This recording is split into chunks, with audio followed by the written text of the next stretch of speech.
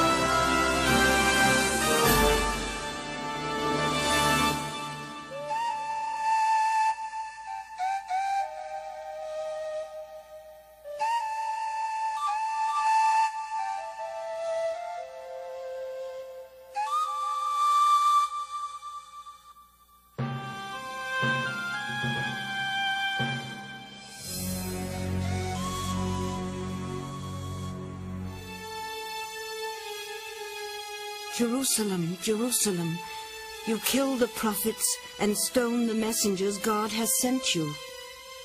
Matthew 23:37. So spoke Jesus of this place, according to the New Testament, before he himself would be tried here and condemned to death. For the preceding 3 years, he had been a preacher in the Galilean countryside, extolling the new kingdom of God that was coming. Word had also spread of his miraculous powers of healing, and his following had been growing steadily.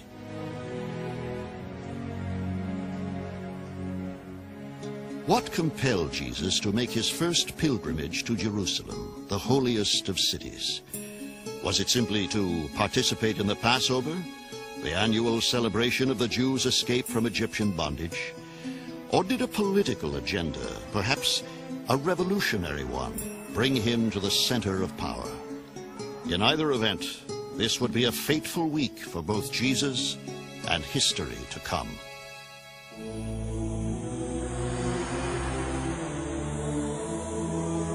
Shout for joy, you people of Jerusalem.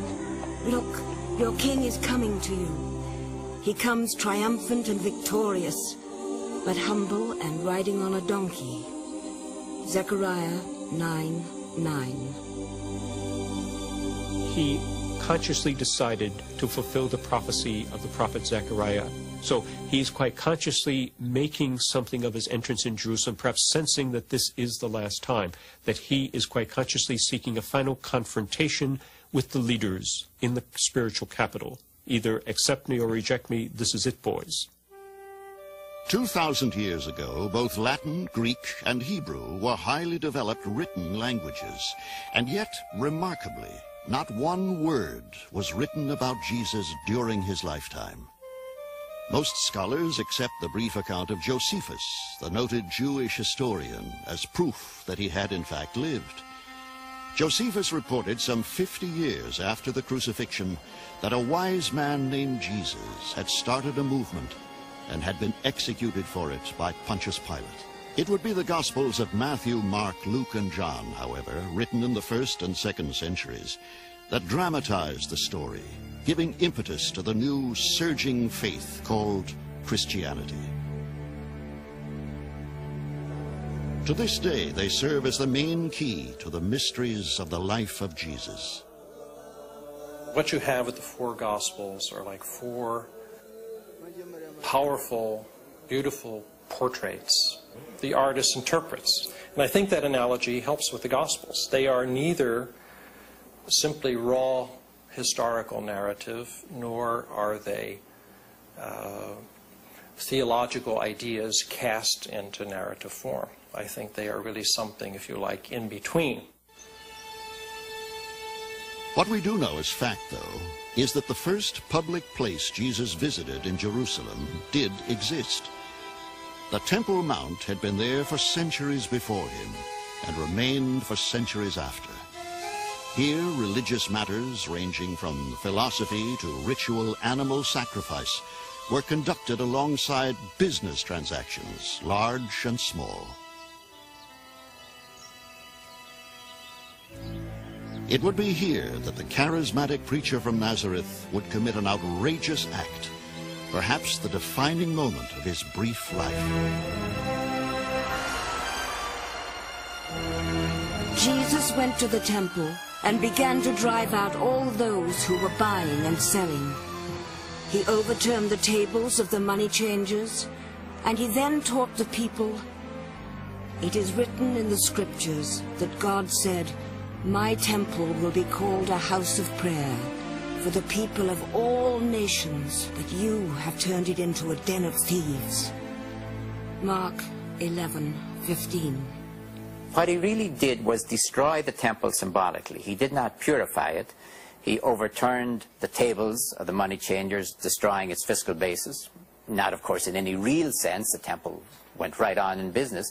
Very similar to somebody in the 60s going into a draft office and overturning the cards as an act of contempt, opposition to the Vietnam War. You don't destroy the draft system by tossing out some cards, but symbolically you do it. That's what Jesus was doing for me. By his disruption of the temple, Jesus had posed a real threat to the system, perhaps greater than he knew. The chief priests and the teachers of the law heard of this, so they began looking for some way to kill Jesus. They were afraid of him because the whole crowd was amazed at his teaching. Mark 11:18. Jesus was not arrested when he's in the temple.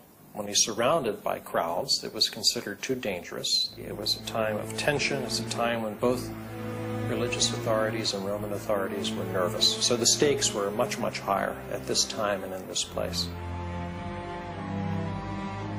Jesus left the temple that day without further incident. Most scholars agree with Mark, however, that by his attack on the money changers, he had signed his own death warrant. Early in his ministry, Jesus had been baptized by John, who also preached subversive ideas such as "Love thine enemy" and "Blessed are the meek." His provocative sermons eventually intimidated the Roman ruler Herod and caused him to have John beheaded. John the Baptist and other spiritual leaders would not create the historic movement Jesus did. What distinguished Jesus and his disciples from the other extraordinary teachers? The answer to these questions and countless others posed by the Gospels are the main concern of the Jesus Seminar.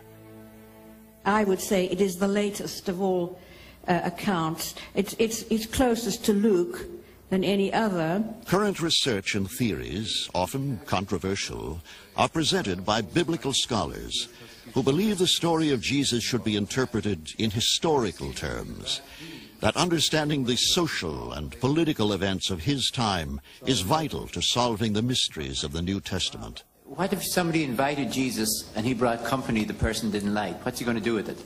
A charter member of the seminar, Professor Dominic Crossan, is a former priest. He is also author of several popular books which emphasize the humanity of Jesus. The great mystery is why 2,000 years later, in a definitely electronic age, we are sitting here talking about him. What is there about this peasant that galvanized people to find this person special, special to their lives? Scholars are still seeking to discover what actions taken by and against Jesus during the Holy Passover week happened or could have happened to trigger the religious revolution that followed.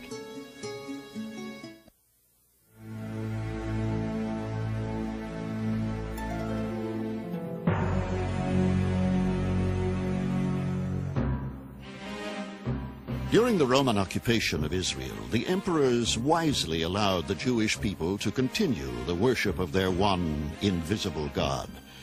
By the time of Jesus, there was little, if any, open resistance by the citizenry to its captors.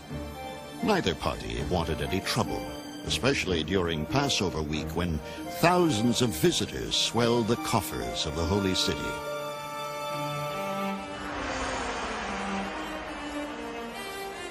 On his third day in Jerusalem, Jesus would again go to the temple, where his rebellious acts of the day before prompted hostile questions, some direct, some veiled. Teacher, we know that you tell the truth without worrying about what people think. Tell us, is it against our law to pay taxes to the Roman emperor? Should we pay them or not? If he says, no, don't pay the tax, aha, he's a revolutionary, who can be arrested for that. If he does, yes, by all means, pay the tax to Caesar, they might hope that a lot of fellow Jews would become disaffected by this quizzling. But Jesus saw through their trick and answered, "Why are you trying to trap me? Bring a silver coin and let me see it." They brought him one, and he asked, "Whose face and name are these?" "The emperor's," they answered. So Jesus said, "Well then, pay to the emperor what belongs to the emperor, and pay to God what belongs to God." And they were amazed at Jesus. Mark 12:15. The Gospels do not tell us whether Jesus knew his verbal duels threatened the establishment. They only tell us of their impact. Then the chief priests and the elders met together in the palace of Caiaphas, the high priest, and made plans to arrest Jesus secretly and put him to death. Matthew 26:3. Unaware of, or perhaps unconcerned with, the wrath of the temple elders, Jesus proceeded to the outskirts of the city. There, according to the Gospel of John, he visited the tomb of his old friend Lazarus, who had died 4 days earlier. He called out in a loud voice, "Lazarus, come out." He came out, his hands and feet wrapped in grave cloths. "Untie him," Jesus told them, "and let him go." John 11:43. If bringing Lazarus back from the dead was the most dramatic miracle of Jesus' ministry, it was also his most daring. In John's Gospel, the raising of Lazarus is the final action of Jesus. That's the last straw. As soon as he does that, the various elite authorities in Jerusalem gather together and say, "We have to stop this man. Things are going too far. It's either him or us. This town ain't big enough for both of us." John is the great gospel of irony. And I think the placing of the story of Lazarus right there is a great example of John's irony. It's by raising a man from the dead that Jesus causes himself to be put to death. I do not take the story of Lazarus coming back from the dead physically, literally. It's the symbolism that is important, that Jesus can bring life out of death. That's what I think he was doing. For some biblical scholars, supernatural events such as Jesus walking on water, healing the blind, or raising the dead are problematic. There's considerable difficulty for the historian to be able to talk about these miracles. Even if you have eyewitness accounts, you can't say that a miracle probably happened, because if it probably happened, how could it possibly be a miracle? Other scholars, however, believe the miracles described in the Gospels could have occurred. I think that if we bring to the study of the Gospels a historical critical methodology which rules out the possibility of the supernatural a priori, we're not going to get very far in the study of these documents. And I would just appeal for a more holistic approach to these documents, which takes them with more seriousness. How do we know that God cannot act in the historical process? And if God can, in fact, act in the historical process, then perhaps we ought to listen to what these documents have to say in that connection. The Gospels tell us that another dramatic, perplexing event took place the day before the Passover meal. Then Judas Iscariot, one of the 12 disciples, went off to the chief priests in order to betray Jesus to them. They were pleased to hear what he had to say and promised to give him money. Mark 14:10. The figure of Judas is a haunting figure, and why he would have turned on Jesus is very mysterious. We don't know what motivated Judas. Was it simple greed? Was it disillusionment? Was it something else? But he obviously stands in the Gospels inviting the reader to ask the question, is it I? You know, am I the betrayer? So these are powerful narrative dynamics in the Gospel story, the Passion story.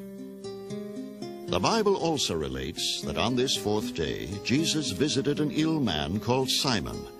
There, an unknown woman, without warning, anointed Jesus with an expensive perfume.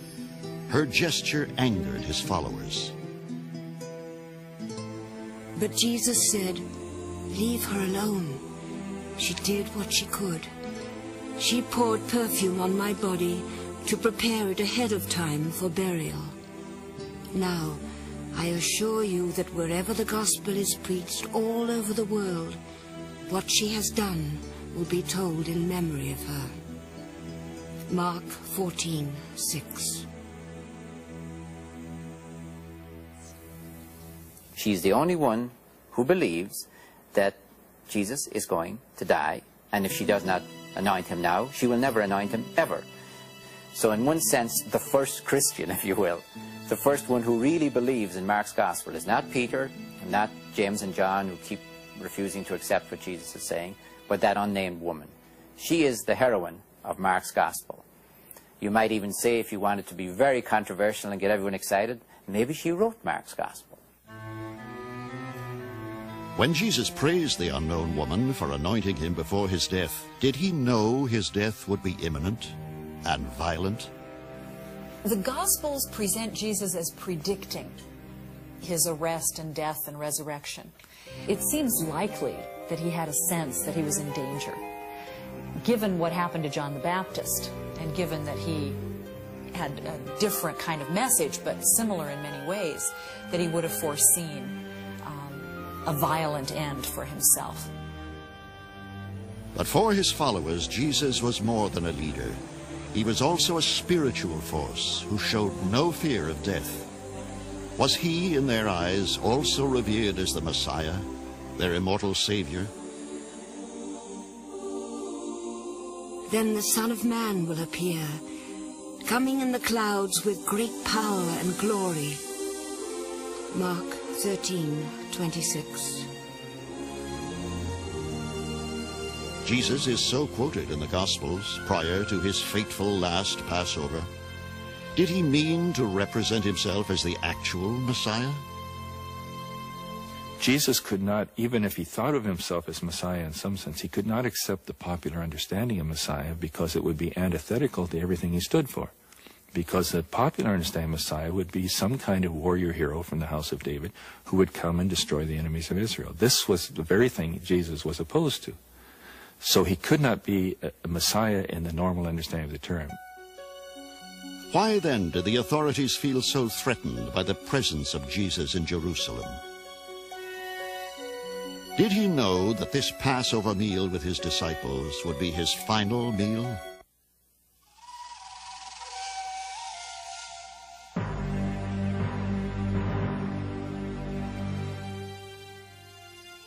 "2,000 years ago, Jesus prepared to celebrate the Passover in Jerusalem.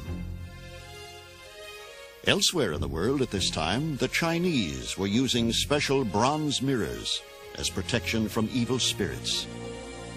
In France, the Roman conquerors had constructed one of their largest aqueducts. And in Asia, rare imported ivory was used to make horn-shaped drinking cups. The Romans who occupied Israel at the time of Jesus were well aware of the powerful significance of Passover. If a fervor for freedom were to be aroused among the masses, Passover would be the week to ignite it. Here is a peasant who's done something or other, we're not even certain what, but he did something in the temple. In a tinderbox situation, somebody has lit a match. We don't care how many matches, but one match is dangerous enough. When it was evening, Jesus came with the 12 disciples. While they were at the table eating, Jesus said, "I tell you that one of you will betray me, one who is eating with me." Mark 14:17. But according to the Gospels, he did not know by whom nor for what reason.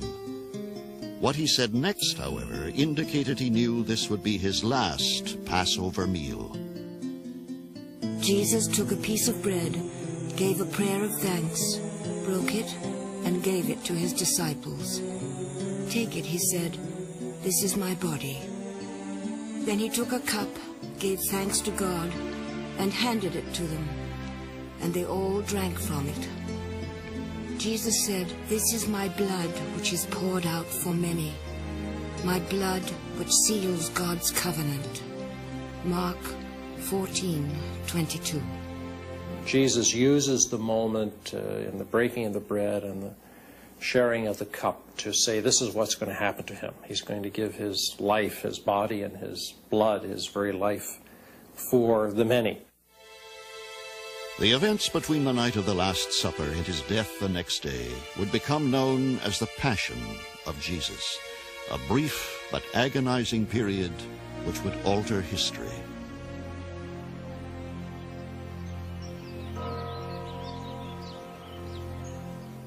For nearly 2,000 years now, the faithful and archaeologists alike have attempted to find and document the actual locations where the doomed preacher spent his final momentous hours. Here, on Mount Zion, some believe is the actual place where he observed the Passover meal with his disciples. This southern room has been held by many people to be the room where the supper occurred, and is often shown to tourists. But in reality, the structure is a Crusader rebuilding of a building that was torn down. So the Last Supper could not have been in that room. However, it could have been in that immediate proximity. And I think probably that's about as decisive as we can be at this point on that. Then Jesus went with his disciples to a place called Gethsemane, and he said to them, "Sit here while I go over there and pray." Matthew 26:36. Many believe he had prayed at this large stone around which a magnificent memorial was erected in 1920. Paid for by worldwide donations, it is known as the Church of All Nations.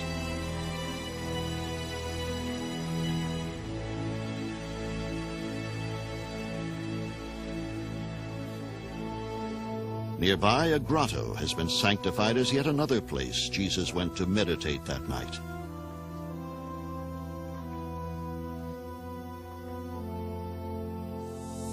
Returning to the garden, he sees Judas, the 12th disciple who had been missing. In the distance is a crowd carrying clubs.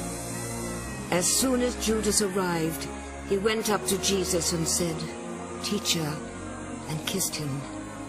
So they arrested Jesus and held him tight. Mark 14:45.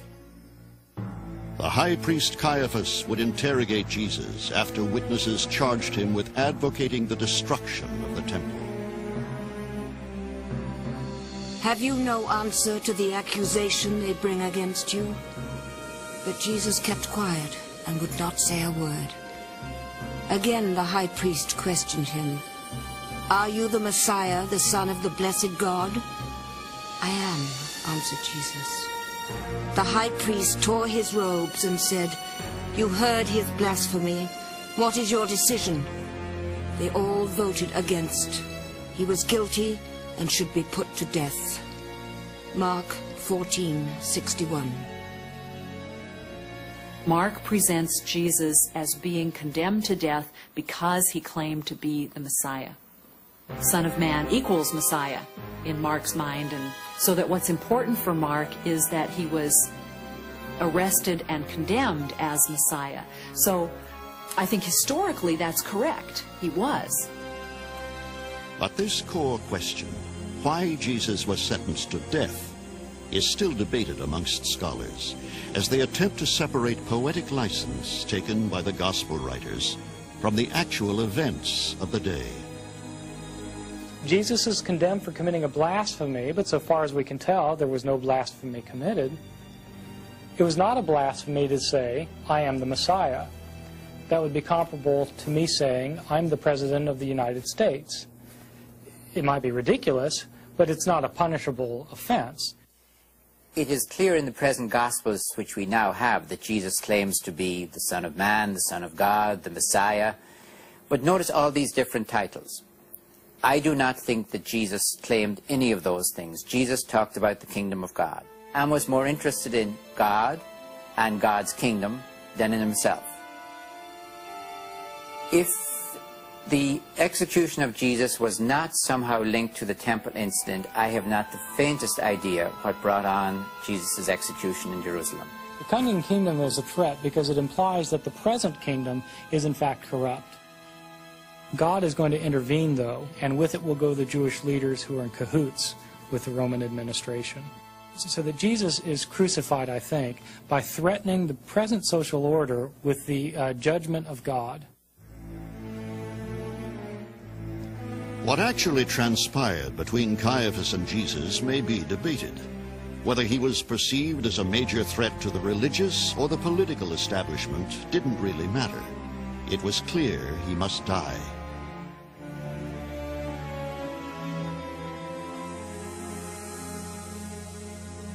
Many scholars and archaeologists agree that this site may once have been the high priest's palace, where Jesus was tried and imprisoned overnight. Today the area is enclosed by the Church of St. Peter.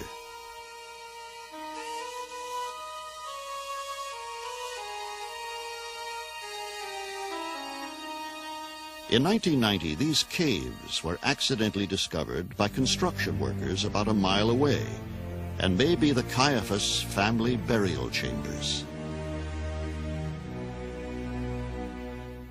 Then, in 1992, an even more sensational discovery, one which reverberated throughout the Western world. These ossuaries, or bone boxes, were uncovered by biblical archaeologists. Several boxes bore an inscription with a form of the name Caiaphas, giving further credence to the gospel story. One box contained the remains of 6 people, those of a 60-year-old man among them. Some speculate they may be of Caiaphas himself. Was Jesus imprisoned in the high priest's house after his conviction? The Gospels are strangely silent about that night before his sentencing by the Roman prefect. Perhaps the greatest challenge for scholars to understanding what might have happened in the final days of Jesus is interpreting accurately what was happening in the time of the Gospel writers themselves. during the early, difficult years of the Christian movement. Mark is writing in the 70s, right after the Roman destruction of Jerusalem, and he is interested not in giving you a journalistic report of what happened 40 years ago to Jesus. He wants to tell you how to behave when you, and more than likely it will happen to you, before you die, end up on trial. The high priest could demand Jesus' death, but the Romans must agree and carry out the sentence. Why did they?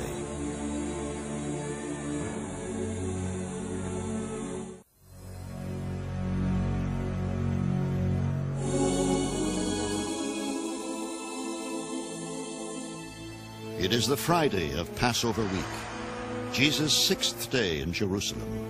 He is brought before Pontius Pilate, the Roman prefect, who will decide his destiny. "Are you the king of the Jews?" he asked. "So you say," answered Jesus. Matthew 27:11. Anyone, especially of the lower classes, who raises a head above the crowd, does anything that smacks of subversion, endangers a riot, hit them hard, and come to think of it, crucify them, hang them out where everyone can see them. It'll serve as a warning. Now, as reported by all four Gospels, the dramatic episode that has puzzled scholars throughout the ages. In a gesture recognizing the Passover holiday, Pilate offers the crowd a choice.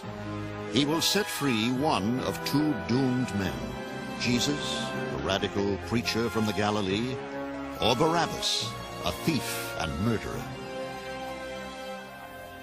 The so-called Barabbas incident during the trial before Pilate is another mystery, because we have no certain proof that the custom of releasing a Jewish prisoner during Passover as a special Passover amnesty was practiced in Palestine at the time. But the chief priests stirred up the crowd to ask that Pilate set Barabbas free for them. Pilate spoke again to the crowd. "What then do you want me to do with the one you call King of the Jews?" And they shouted back, "Crucify him."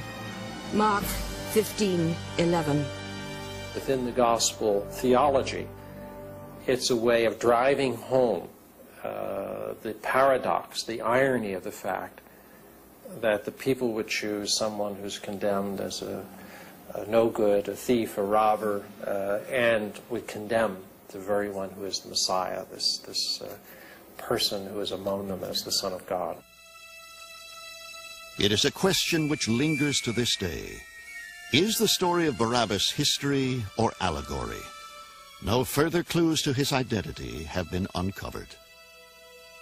Pilate wanted to please the crowd, so he set Barabbas free for them. Then he had Jesus whipped and handed him over to be crucified. Mark 15:15. The route Jesus was forced to walk at his crucifixion has become one of Christianity's most devotional pilgrimages.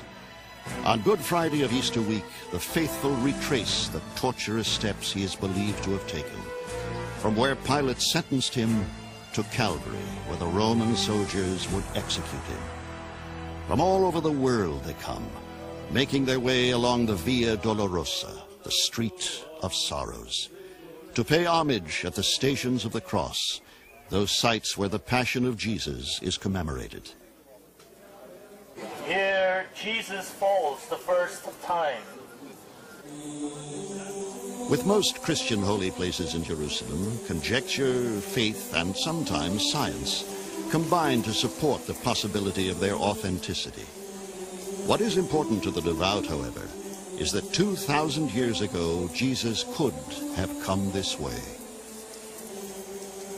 The way he related to his environment, that he took up very common hopes and fears and expectations, but gave them a new twist, a new angle. He doesn't bracket out the political and social issues, but he starts with the inside, the attitudes, the heart and the spirit, and did that in a way that really grasped people.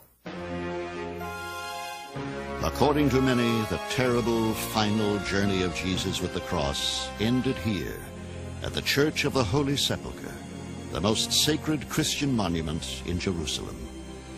Originally begun 300 years after Jesus by Emperor Constantine, a zealous convert to the new religion, its vast spaces enshrine the final 5 stations of the cross.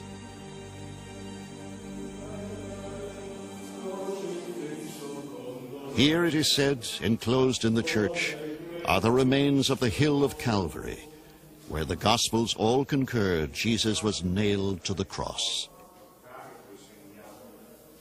It's one of the marvels, I think, of modern archaeology that we can say with fairly good confidence that the site of the Holy Sepulchre, which is now inside the walls of the old city of Jerusalem, is in fact the historical site of the crucifixion of Jesus.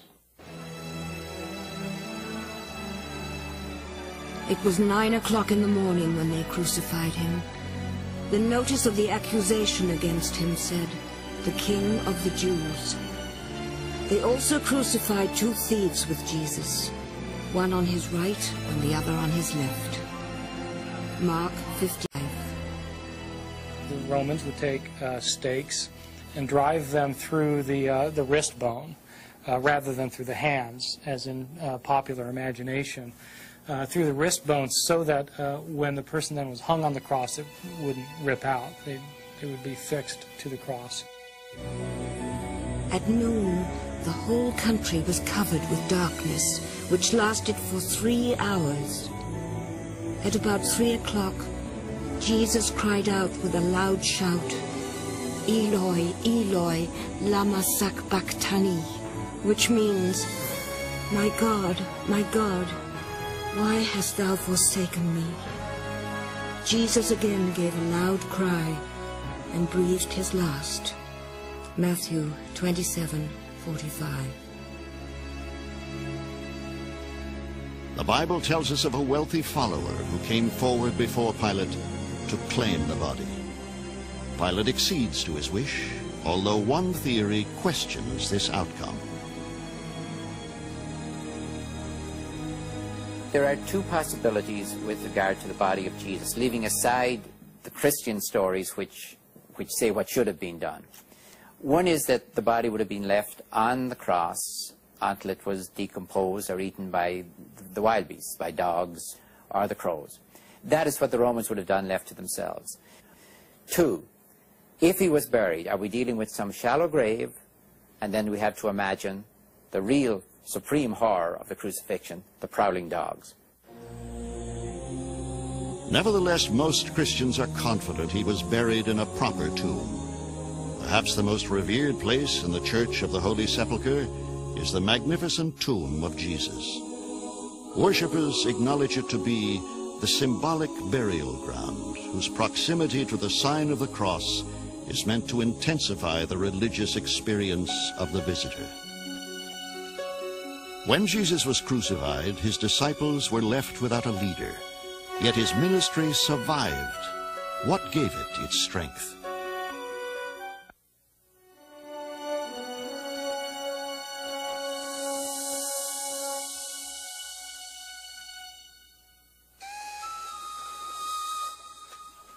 Teacher, prophet, healer, miracle worker. Jesus had practiced his ministry for approximately 3 years by the shores of Galilee, before venturing into Jerusalem for the Passover. Had he developed a large following by this time, or only a modest one? The Gospels are unclear as to how much of a real threat his presence represented to the authorities. The Gospels offer no simple explanation for why the final days of the life of Jesus had to play out as they did. There is no ambiguity, however, as to the meaning of what happened on the Sunday following his burial.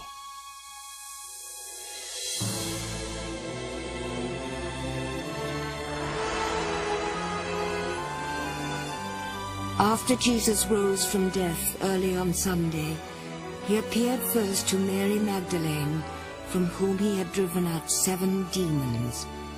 She went and told his companions. They were mourning and crying, and when they heard her say that Jesus was alive and that she had seen him, they did not believe her. Mark 16:9. Jesus soon appears before his apostles and scolds them for not having faith. He then gives his final instruction. Go throughout the whole world and preach the gospel to all people. Whoever believes and is baptized will be saved. Whoever does not believe will be condemned. Mark 16:15. Did Christ literally appear before his disciples, as the Gospels recount? For many Christian scholars today, the resurrection presents the most challenging aspect of the New Testament. If we were to find the body of Jesus in a tomb in Jerusalem today, and it was without any doubt the body of Jesus, would that destroy Christian faith? It certainly would not destroy my Christian faith. What happens to bodies, I leave up to God. Another way to understand it would be in terms of the grief process. That it happens, you know, that a lot of times when people have lost someone very close to them, they weep and mourn a great deal. They don't eat. They become very fatigued. They can't sleep. And sometimes visions occur in that situation, that they will see the loved person, you know, standing at the foot of their bed or somewhere else, you know, that they will have an experience of a vision of that person, and then they feel better, they feel hopeful. For those who never knew him while he lived, what persuaded them to commit to the teachings of Jesus? What makes Jesus significant is that after his death, his followers said that God had raised him from the dead, and that he himself had conquered the major force of evil, the force of death. They convinced other people that Jesus had been raised from the dead. Christianity then began as a religion that subscribed to the death and resurrection of Jesus rather than the apocalyptic message of Jesus himself. And so if Jesus' followers had not proclaimed his death and resurrection, we wouldn't have Christianity. After the Lord Jesus had talked with them, he was taken up to heaven and sat at the right side of God. Mark 16:19. Would Jesus' following have grown steadily after his death without the inspirational narratives of Matthew, Mark, Luke, and John? The impact of the written word on early Christianity cannot be fully measured. What is known, of course, is that the movement would flourish. Then and now, Jesus holds a spiritually meaningful place in the hearts and minds of multitudes of men and women. And I think Jesus' concern was not just the transformation of individuals, but of society, of all the people in their relationship. I don't think he would think in our individualistic terms. It was a transformation of the people. And he suffered with the people. He felt what they felt. He struggled as they struggled. He himself suffered at the hands of those who hated him and persecuted him to death. You cannot go where I am going, and now I give you another commandment. Love one another. If you have love for one another, then everyone will know that you are my disciples. John 13:35.